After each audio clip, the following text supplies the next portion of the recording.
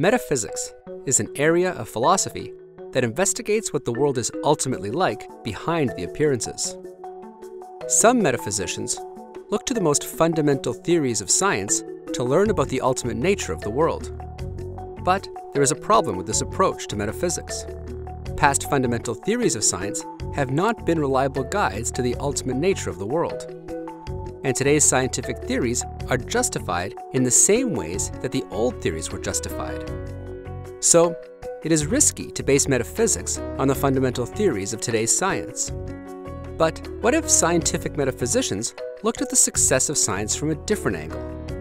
Could it provide a more secure basis for metaphysics? The project, From Biological Practice to Scientific Metaphysics, is designed to find out. It examines the broader context in which theories are employed, especially how biologists manipulate, control, and investigate life. It asks, what must the world ultimately be like for these practices to succeed? Through summer institutes, conference symposia, peer-reviewed articles, and a multi-authored book, the project team, located at the universities of Calgary, Geneva, and Minnesota, will analyze stable practices in biological sciences which do not rest upon integrated, comprehensive theories, but instead support local, partial models of complex phenomena. Participants will explore many thought-provoking questions. What is a scientific practice?